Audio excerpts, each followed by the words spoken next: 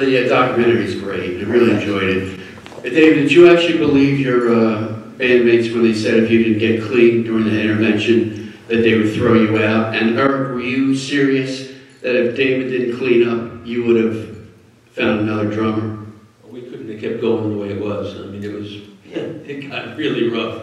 Yeah, I knew they were serious. And like I said, when I was on the radio show with you, I knew, and I still have such a community of friends in recovery still to this day that will do anything to help me, and I'll do the same for them. You know?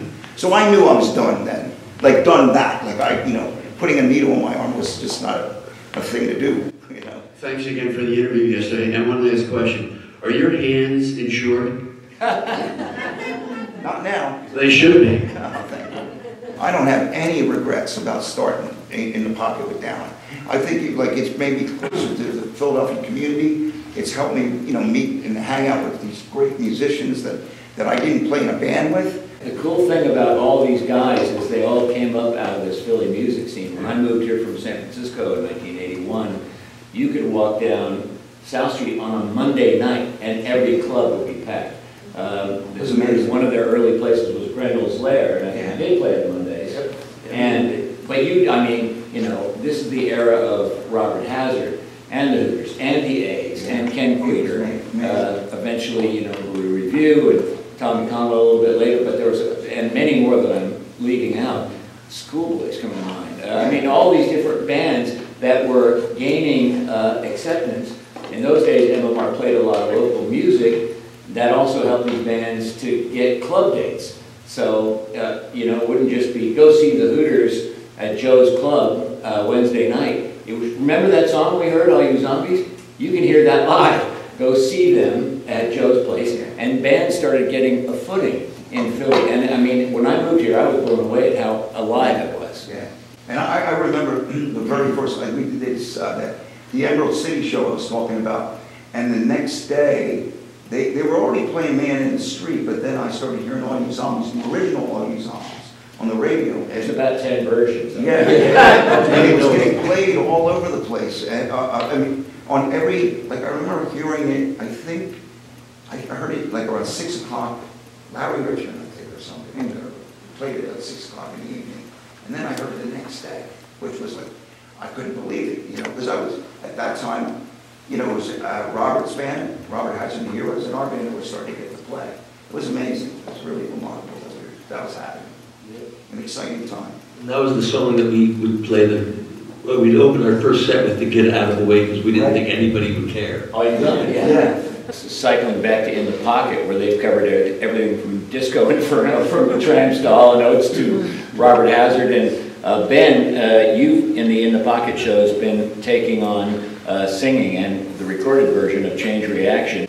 What was that like for you to step into that role?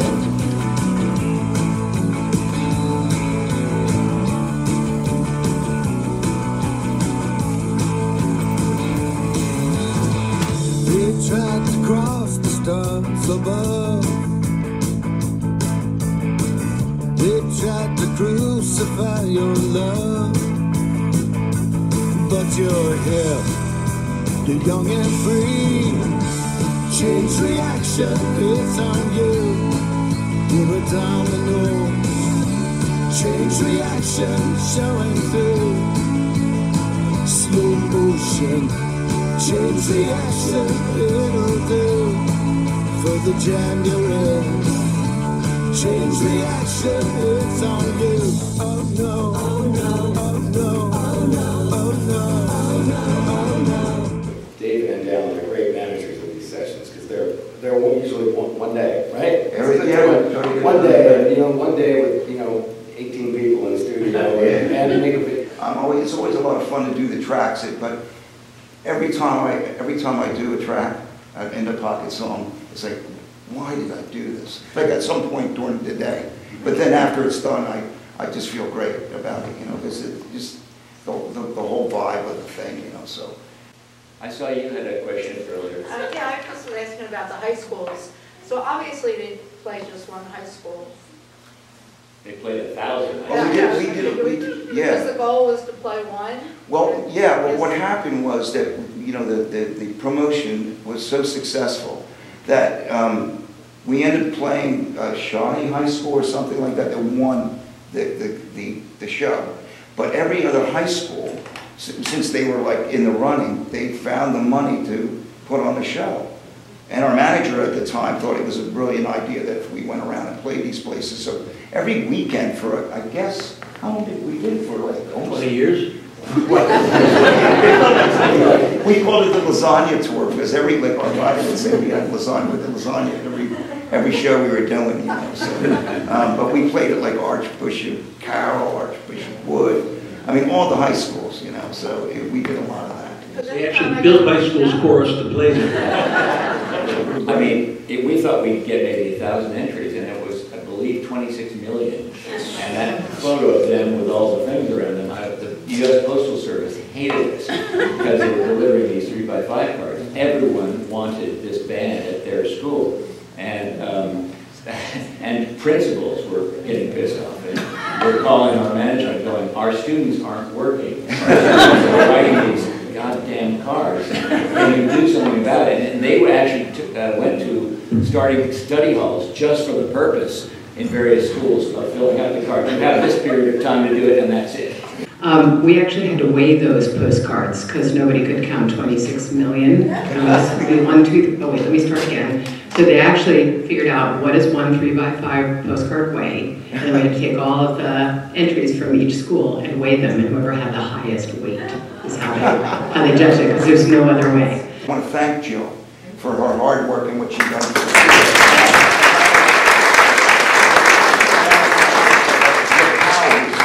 Her husband and Jill have done amazing work, and they do great stuff with education and the foundation, and they keep on doing these great documentaries, and I was just honored that they would want to do one on me. They thought it was a worthy story to tell, and I'm just really thrilled to be working with them in this kind of way. I love it. Thank you. Jill took me to K&A, where back in the day, that was like where I used to go, and it wasn't always a great experience, but this last time with Jill, we took a ride down there, and she showed me what was happening there, because it's really pretty bad. And then she heard, I don't know, from somebody that I had the same issues back in the day, and then we worked on the music. I'm sorry, Fran? Turquoise? Yeah, it wasn't initially, I mean, it ended up being the soundtrack to it, but we were working on the record at the time, and the songs seemed to work, and we played it for Jill, and she said we could use that for the documentary, and Fran was totally on board for that. You know, it's a five-song EP that's on turquoise vinyl, and Fran did a marvelous job with it, and Eric played on it, and Steve Butler played on it, and Fran, of course, bass, and wrote the songs. And with the glasses you had, yes, you. Do you still keep in touch with Joe Casadas and what happened? Joe was my teacher. Was one of my teachers, but I think. When I worked with his brother Chris. You what? He died tragically from a torn aorta. You're kidding. And yeah. Wow. We were talking about his brother. What a great Joe. Oh my God. I mean, incredible. But Dallin and I, when Joe was 88 years old, she surprised me with a lunch. You know, we went to New York, and I thought we were just going to lunch at the Madison Hotel. And we go to the Madison Hotel, and he shows up with Joe Casadas and his wife. And he was 88 years old. I mean, it was really unbelievable. We had this great lunch, and but I've lost. Man, if you can help me find him, I'm guessing he's got to be. He's probably not with us anymore. Well, what a remarkable guy and an amazing teacher. And yeah, I wasn't going to slide anything by that guy, you know. So I mean, he literally hit me with a stick. You see, there's a movie where there was a teacher. Was it called Crash? Is it Crash? I don't know. It was a movie about a drummer. And when I saw that movie, I thought they were doing the movie on Joe. Because Joe would like assault me if I didn't practice my lesson. It's like he'd verbally assault me, and then he'd hit me with a stick. But I love the man, you know. I mean, when we had a platinum record, I gave him a platinum record from the band, you know. And, you know, he's amazing. I wanted to ask you guys about aging in this process, and I mean that in a complimentary sense. All of you, because the Rolling Stones have just put out a new album, The front man is 80 years old. And I had the chance to see them in a club show a couple of weeks ago in New York, and a stage smaller than this. And Mick Jagger is putting 30-year-olds to shame as he's running around. And I remember one of the stadium tours, they gave a backstage tour in the afternoon to the press. And one of the media guys said, well, you know, this question that comes up for them particularly all the time, why are you still doing this? Or why are they still doing this? I mean, aren't they too old? And the tour manager, who's heard this a million times, just said, you don't get it. This is what they do. Yeah. This is what they do. They couldn't do anything else. This is what they still love to do. And I'd like to ask you each in your own way how you look at that as you grow and continue to age. Ben? I'm much younger. What's that? I'm much younger than you guys. So as a younger forward, you know, I mean, that's exactly where I am. But what I found is I kind of, once I gave up on the dream of rock stardom, I just sort of, the dream has changed, and the way of life has changed, and now kind of everything in my world is 100% music. And I always say it's just like there's different slices of the pie that some is teaching, some is producing, some is writing with other people. Some is, I went through this period maybe 10 years ago where I started saying yes to anything. Just like, except, you know, hard about it. And said yes to anything. Anybody that offered me an opportunity, like, you know, in the pocket.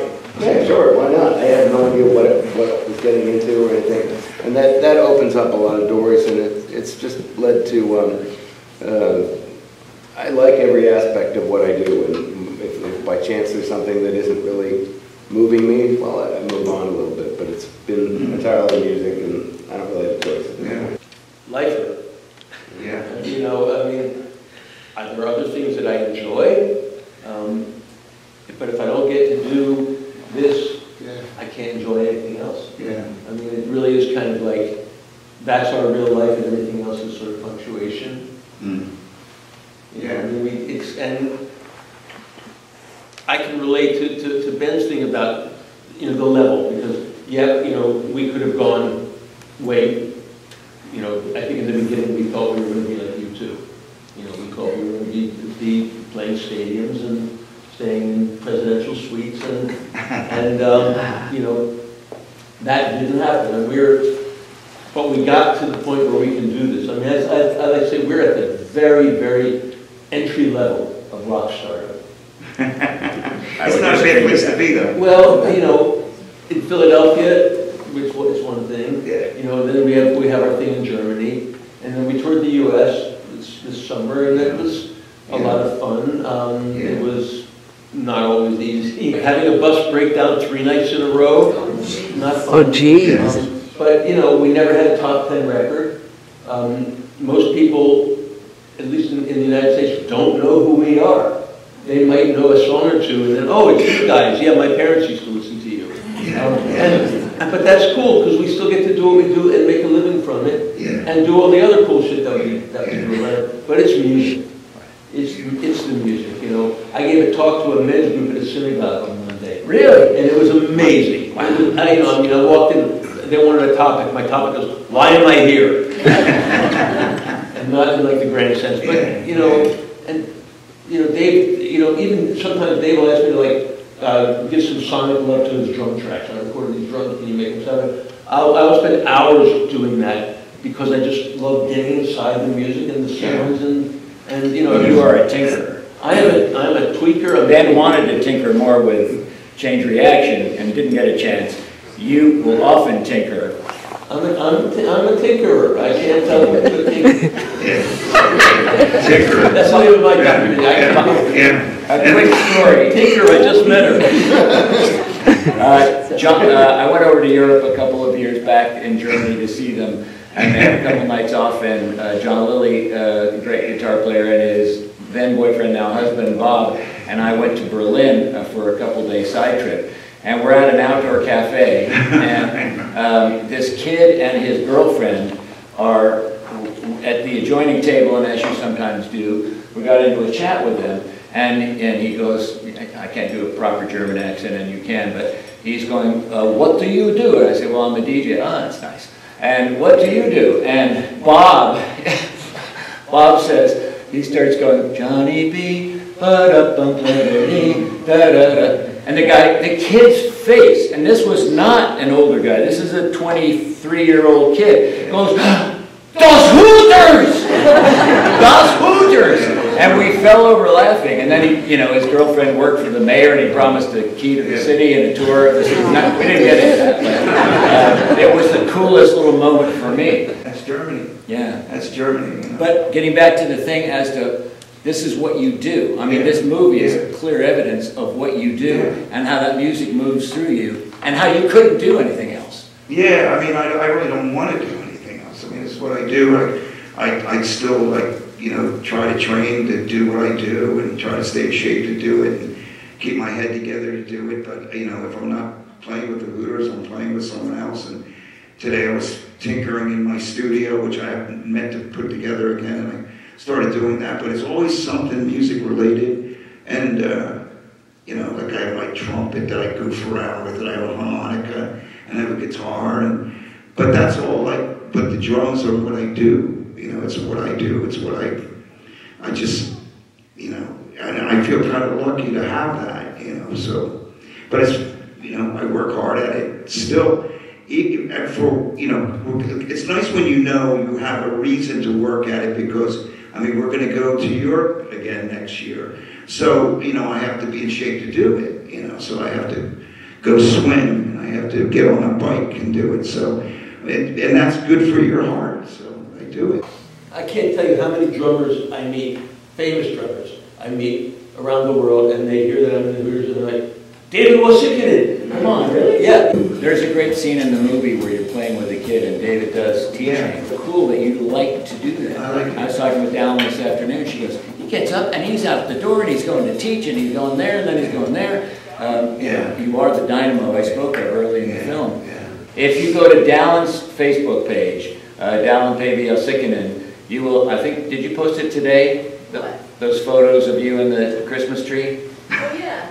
So it's just a goofy little thing, but it speaks to the purpose of what this gentleman does. And David is up on the second floor of their really cool house, looking down. It takes a really beautiful shot. And Dallin is decorating the tree, and all that's cute, and it's very Christmassy and cute. And then the base of the tree is a giant bass drum. 1943 Slimmerland. It's so fucking cool. Yeah, that's great. That's great. Listen, I want to thank you all for supporting and coming out. Change reaction,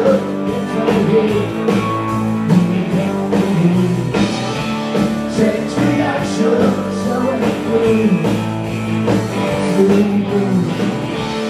change reaction, it'll do. Change reaction, it's on you.